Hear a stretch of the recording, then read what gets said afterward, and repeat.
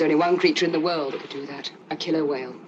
The ancient Romans called him Orca Orcinus, Latin for bringer of death. He is without challenge the most powerful animal on the globe, the killer whale.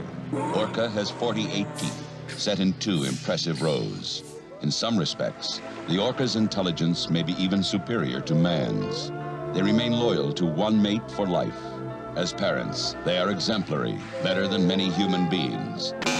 Hi guys, in this video I'm going to explain what makes orcas the ultimate apex predators. There was a time when many of us thought sharks to be the top predators of the sea, and it makes sense. Sharks have been in the ocean for millions of years. They have been around before there were trees on this planet. So evolution really took time to create the perfect predators. Let's look at the great white shark. They are the largest predatory fish. They have a keen sense of smell. They have one of the strongest bite force in the animal kingdom. And last but not least, a hydrodynamic body to gracefully cut through the water.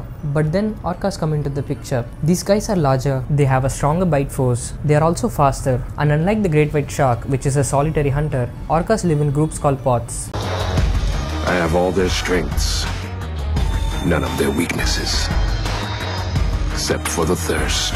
But their biggest strength is their intelligence. Did you know that orcas can actually talk to each other? And just like humans, orcas all don't speak the same language. Pods that live in different regions have different accents. What I'm about to tell you next is going to blow your mind. On one occasion, an orca was hunting a great white shark by holding it upside down. Flipping a shark upside down will immobilize the shark and drown it. Now, how did the orca know this? And the answer is that once orcas learn a new skill, that knowledge gets transferred to the entire pod. This is not the only example. A stingray's tail is venomous and can kill an orca, but orcas directly go for the tail and rip it off to avoid getting stung. Another example of their incredible intelligence would be their highly efficient coordinated attacks, like this pod of orcas bumping the seal of ice, or hunting this whale. Did I ever mention orcas can take down anything including whales? And fun fact, ancient sailors called orcas the whale killer. The term was eventually flipped and became killer whale. Orcas are also known to hurl themselves on shore to grab a sea lion. This is actually quite risky as orcas can get stuck in the beach forever.